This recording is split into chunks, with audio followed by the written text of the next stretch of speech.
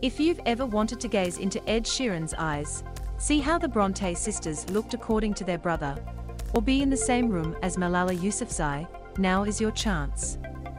An exhibition featuring more than 80 portraits usually on display in London's National Portrait Gallery opens in Canberra today, featuring faces who have shaped British history, identity and culture.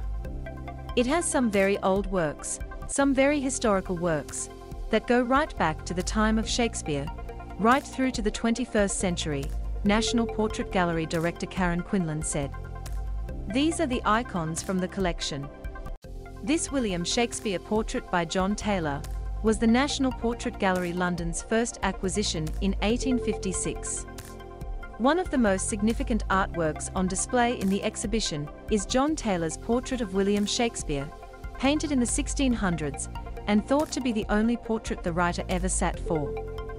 You've also got people like Charles Dickens, and an absolutely wonderful painting of the Bronte sisters that was painted by their 17-year-old brother Branwell in about 1834.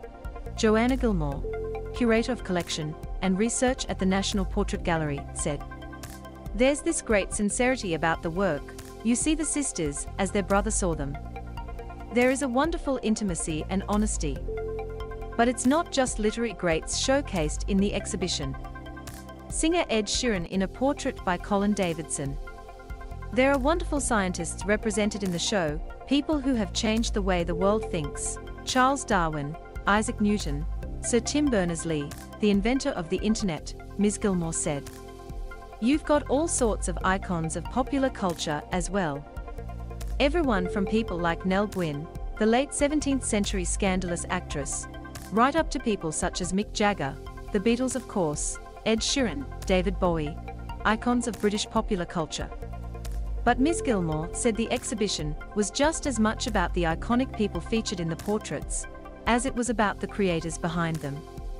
"The subjects of the artworks are just one aspect of what makes it so fascinating," she said. "The other wonderful thing about Shakespeare to Winehouse is the scope of artists and the caliber of artists who are represented in the show. You've got some of the iconic names in British art, people like Lucian Freud, David Hockney, Cecil Beaton, David Bailey, and then you've also got all of these wonderful historical practitioners who are considered the greatest portrait practitioners of their respective ages. People like Sir Anthony van Dyck, Peter Paul Rubens, Thomas Gainsborough, Joshua Reynolds, Thomas Lawrence, all of these wonderful artists are represented in the exhibition too.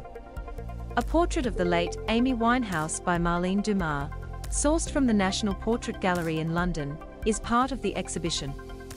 From London to Canberra and back again. The artworks on display in Canberra's Portrait Gallery have all been sourced from the National Portrait Gallery in London, which is closed for refurbishment until 2023. They are incredibly precious. I mean, some of them are 500 years old, and for them to travel across the world is not something that we do lightly," Ms. Gilmore said. "Shakespeare to Winehouse is an absolutely fantastic opportunity to see these works, some of them for the first time, and possibly for the last time, in Australia."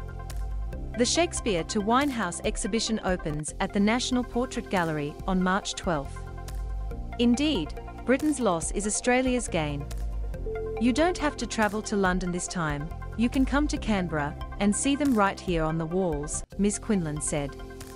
"I predict you won't see a lot of these again on this side of the world for a very long time."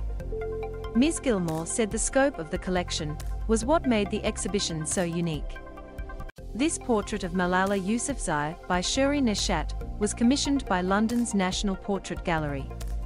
It's an exhibition that encompasses several hundred years' worth of British history and world history, but also an exhibition that encompasses NPG London's own history as an institution as well, Ms. Gilmore said.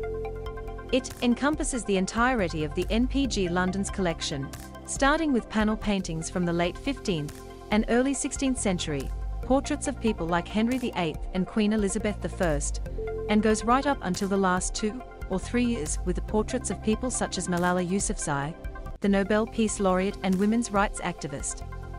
There's a beautiful portrait of her created in 2018 as a commission by the National Portrait Gallery, on display. Organized by theme, The exhibition has a portrait of Charles Darwin sitting right alongside a portrait of Ed Sheeran, in a section focused on fame. Other sections in the exhibition include love, loss and power. Thematically, it means we can show works that are centuries apart, but share a common theme, Ms. Quinlan said. It's a really once-in-a-lifetime opportunity, and not to be missed.